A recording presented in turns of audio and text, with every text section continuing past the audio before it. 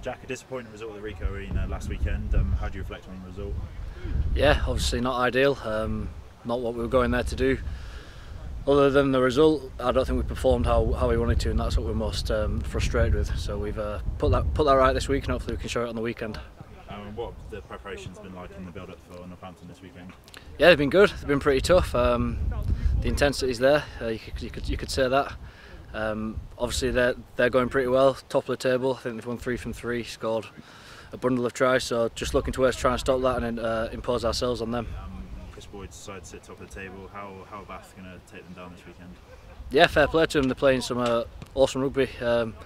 Good to watch, good for the fans, but we've prepped this week to try and stop that. Obviously we want to go and score some points. We don't want it to be a 3-0 thriller, but we're going to go there. We're going to go to the Wreck and try and score some points on the weekend.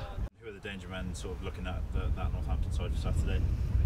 I think they've got danger men all around the pitch. Obviously Harrison at number 8, he's been absolutely flying for them, and then all the boys in the back line.